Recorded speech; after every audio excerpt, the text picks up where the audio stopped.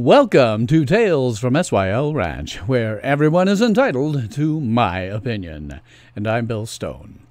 While I have your attention, I'd like to ask that if you like what I'm doing, please like this video, subscribe to my channel, hit the notification bell, share me on social media, and tell all of your friends, family, neighbors, pets, and livestock to do the same.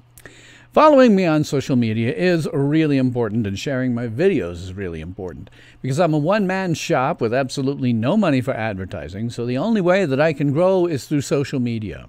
So please follow me on Twitter at SYLTales, and frankly on any other social media known to man. I would appreciate your support via my PayPal tip jar, my Subscribe Star, my merch store on Teespring, or a place on my website where you can support me further. And there are links to all of these in my description box. Well, I was, really disappointed with this episode. After finally having gotten some character development for the Doctor after a year and a half, I thought we'd go into investigating this arc with the Doctor, the Master, the earlier Doctor, and the Time Lords, and I hope maybe we'd even see some Captain Jack back soon. And then all of my hopes were dashed by yet another disconnected, one-and-done SJW cringe fest. I actually damn near fell asleep during this one. Now, maybe it's because I have been a little tired lately. Maybe it was because it was so boring. Maybe it was because it was just another SJW fringe fest. Maybe it was because the companions were doing things that were completely beyond their competency. But mostly I think it was because after a decent episode that seemed to be setting up some arcs, Chris Chibnall went back and said, nah. Screw wibbly-wobbly, timey-wimey science fiction. What our viewers really want is to be lectured to in the most preachy, predictable way. So, with that non-spoiler review, it's just free to give yourself this one a miss, unless you're hopped up on caffeine or something. Spoiler alert. Spoiler alert. All hands, prepare for incoming spoilers. So, yes, the remainder of this episode is a spoiler. That is because I am a Fandi master, and that is because the fandom is strong with me. And that means that nothing is new, nothing is original, and at worst I figure it out about a half an hour too early. This is neither a boast nor a brag. This is sadly where you find yourself after having watched, read, and listened to over 100 years' worth of science fiction. You just can't see the new stuff for the whole century that came before. And it turns out there isn't that much that's new in the world. And it can interfere with your ability to enjoy things. Although this one was interfered with, but not for any of the reasons that it was, well, sure, there was nothing new about it, but that wasn't why it was spoiled, why it was horrible. Great moments. I usually try to say something good about an episode right off the bat if I can, if there's something good to say, but unfortunately this time I have nothing to say. There were no great moments. I guess I liked it when it was over. Other than that, no other great moments. Done and done. Cringe moments always come after my great moments. General cringe moments. This was the usual Chris Chibnall crap. There was no character development. It was a preachy story. It was virtue signaling SJW tripe. And companions were doing things that made little sense, nor were they consistent with their technological capabilities. To be specific, right in the first opening monologue, when the Doctor's saying things like, 7 billion lives, separate but connected. No, Chibnall, you incredible hippie. Those 7 billion lives are not connected. This is one of those things that sounds really nice when it comes out of some SJW's mouth, but in fact we are all not connected. Most of us are barely connected even to our loved ones. What I do, however, has absolutely no impact on Chris Chibnall. Clearly, if it did, he wouldn't be writing SJW crap. Nor does Chris Chibnall have any impact on me, aside from giving me something to review every week or for 10 weeks out of a year. This whole stupid concept sounds good on the surface, but breaks down under any level of scrutiny, as does any SJW message. The plastic pollution message. Okay, yes, we know. We know there are some areas of the ocean where plastic has congealed into certain spots because of the way that certain, different currents work. And it sucks. We all know that. Nobody's saying, "Ooh, let's go put some more plastic out there."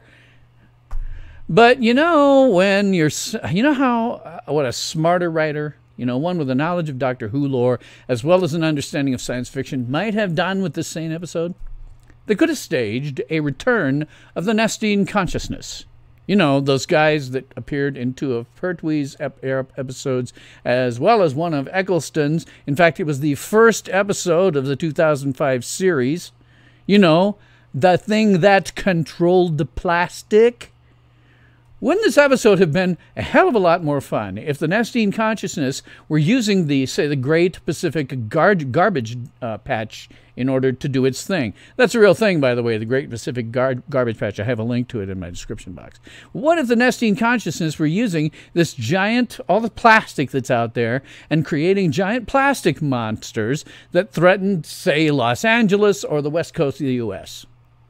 It would have been fun then to see how the Doctor would deal with King Kong-sized level garbage monsters, And you could have still had a story about, with a message about the garbage, but without having to smack us across the head repeatedly with a 2x4. Unfortunately, that's the only thing Chibnall knows how to do, is smack us across the head with a 2x4. The guy is arguably more preachy than Gene Roddenberry, and in a far more irritating way. Characters doing technological things, this is another cringe moment, that they shouldn't know how to do. When have we ever seen any of these companions capable of dealing with the advanced technology that they did in this episode? Oh, that's right, never. It stuck out like a massive sore thumb. Another cringe moment, the gay astronaut and his boyfriend. Yes, Chris, we understand. There are gay people. We see them every day in real life. And nobody cares. I'm 55 years old, and nobody that I know cares. If you know somebody who cares, if it's a big deal where you live, then it's your problem. It's the problem with your friends. The rest of the world doesn't have a problem with it. So stop pretending that this is like Saudi Arabia, where they throw gay people off of buildings to their death. In the Western world, aside apparently from your SJW friends who need to hear this message, nobody cares. If you want to have this fixed, talk to your SJW friends who hate gay people. Stop trying to bash us over the head with the message gay people are people too. We know, Chris. Everybody knows, and nobody cares. Get your head out of your SJW behind and write something new for a change. The astronaut boyfriend is being capable of getting from the UK to Hong Kong in the same amount of time that it took for the Doctor to drop her team off in the TARDIS. Now, I checked, and a Heathrow, London to Hong Kong flight takes about 12.5 hours, longer if there are layovers. It takes the TARDIS approximately 10 seconds or less to traverse the same distance. The TARDIS team would have been to Hong Kong and done before the boyfriend even got onto Heathrow for his air flight. Breaking the TARDIS crew team up was a dumb idea. This makes absolutely no sense. As the episode clearly makes clear, the Doctor is only 30 seconds away from each incident, and the only one that actually mattered very much was at Madagascar. Either let the entire crew spend 5 minutes on each location and end up in Madagascar, or just don't bother. You wouldn't have had to have Yaz do anything stupid like transmat herself to an unknown location. The Doctor could have just as easily reversed the polarity of the neutron flow and figured it out, which she kind of did. You didn't have to have Yaz doing something stupid that could have gotten her killed. This whole story could and should have been tied into the arc that we saw unfolding last week. I had hoped that perhaps Chibnall had learned from prior Doctor Who and figured out that arcs are in fact a good thing, and that the show would then begin going on to do the next 5 whole episodes on this arc. Now I'm reasonably certain that whatever we started talking about in the middle of the season will only come up again in episode 10, possibly episode 9. I'm disappointed, but I shouldn't be surprised. Chibnall has proved himself to be an SJW's SJW. That's all that he knows how to do is write the little hack fraud. In short, very damn little of this episode made any sense. It could have been far more interesting very easily. It didn't have to whack you over the head repeatedly with a 2x4 so that you got the stupid, irrelevant, and often inaccurate SJW message. So, stop with the SJW, Chris. If you don't, both you and Jodie Whittaker will be on the dole after this season, and with you, you may very well take the show's cancellation.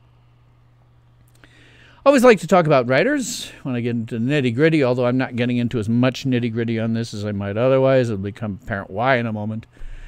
But I always start with a script, because everything begins and ends with the script. Because without a script, you ain't got nothing to shoot. Anything dramatic in the script, good, bad, or ugly, is ultimately the fault of your writers. And the writers on this were Chris Chibnall and Peter McTighe. Chibnall is a proven hack fraud. McTighe has written one other script, Season 11's episode Kerblam. Now, that was another preachy episode about the working conditions at Amazon. It was preachy, but probably not as preachy as this episode. Well, so we'll just blame really the worst SJW preachiness largely on Chibnall, where it no doubt belongs. In terms of acting, I really have nothing specific to say about any of the actors. They gave fine performances, considering that they were almost some level of SJW exposition. When they weren't just expositing outright like the Doctor often did, they were reinforcing with what they had, with what little character development they were giving. It was all just about this message. Garbage, garbage, plastic, garbage, plastic, garbage. Oh, you're destroying the planet, plastic, garbage. Yes, thanks, Chris. Okay, we got it the first 10 times. Stop hitting me, Chris. Stop hitting me over the head with the 2x4, Chris. Quit. I really have, again, no qualms with their performances. It's just a shame that their talents were being wasted on this SJW virtue signaling. The director was Jamie Stone, and he has done previously some directing on Doctor Who. Did Clara and the TARDIS minisode and Spyfall Part 1. He's scheduled for episodes 9 and 10. I have no problem, really, with the direction. It was unremarkable. But then how can you do really amazing direction in the service of massive SJW virtue signaling? It was impossible to be given any moment in which to shine under those circumstances. Similarly, the cinematography by Sam Heaton, ditto for him. You know, he did some good work, but when you're trapped by this SJW and it's constant hitting you across the head with a 2x4, there isn't much way around that. You can't find any, way to really shine given what you've got. Our direction was by Nick Murray, same as above. Fine work in the service of SJW virtue signaling. It was really impossible to be given any moment to shine under those restrictions.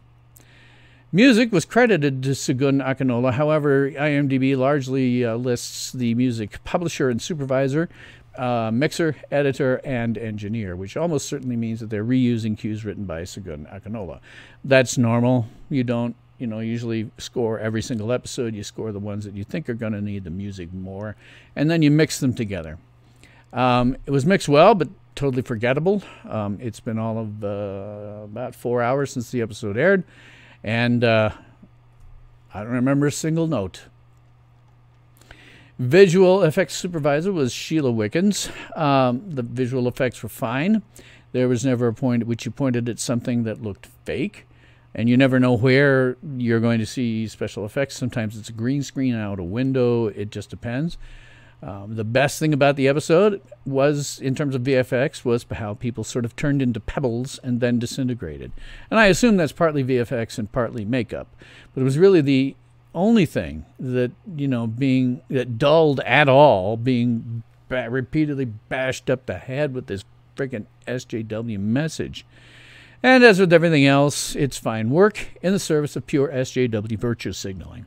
It was impossible to be given any moment, aside from those pebbles, really, to really shine, because you're stuck with being whacked over the head with an SJW message until you get a freaking concussion.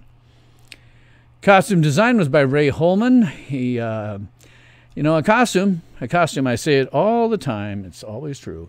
A costume should tell you something about your character. So, for example, people make choices about the kind of clothes that they wear all the time. If you saw me on the street, you'd probably see me in some kind of geeky t-shirt with jeans. That's what I would wear, and it tells you something about me. The geeky shirts say, hey, look, this is some kind of geek. When I'm on the show, I am making a conscious choice about what I'm wearing. I'm wearing this Western vest, white shirt, the hat, the bolo tie, very specifically to push my brand, to push that I am a folksy kind of guy, making reviews and commentary from places that you don't ordinarily hear them from, and by extension kind of showing that, hey, look, my part of the country, compared to what all of the people on the coasts may think, is not stupid. We're educated. So a costume should tell you something about a character, and that was all happening here. But it was, completely overshadowed by being constantly bashed in the head with that 2x4 of SJW wokeness. The audience never really had a chance to appreciate any of the costume because they were too busy either cringing or throwing up in their mouths a little. Makeup supervisor was Emma McCowan.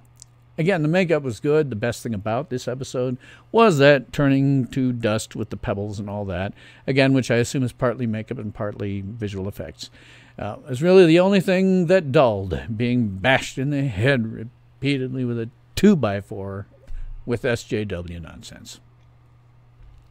So, at the end of any given review, we might ask ourselves, is it any good?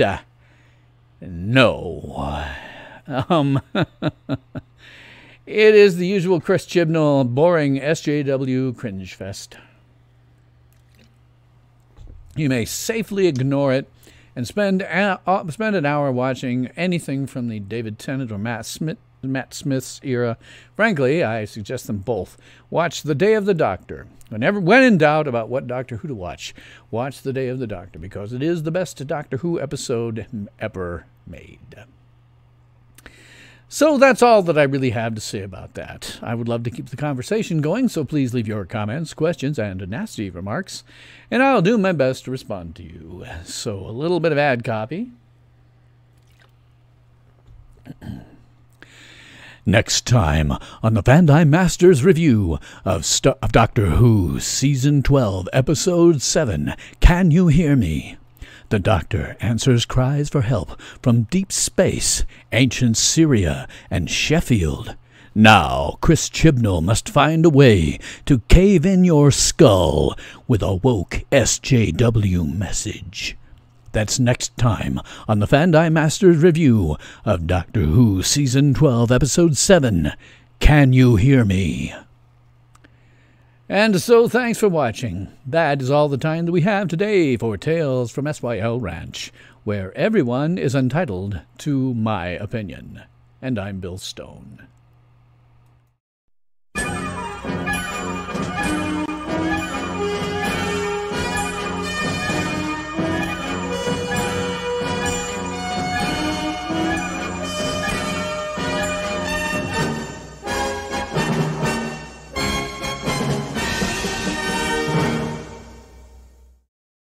Ultimate power in this world has always been one simple thing: the control and manipulation of minds.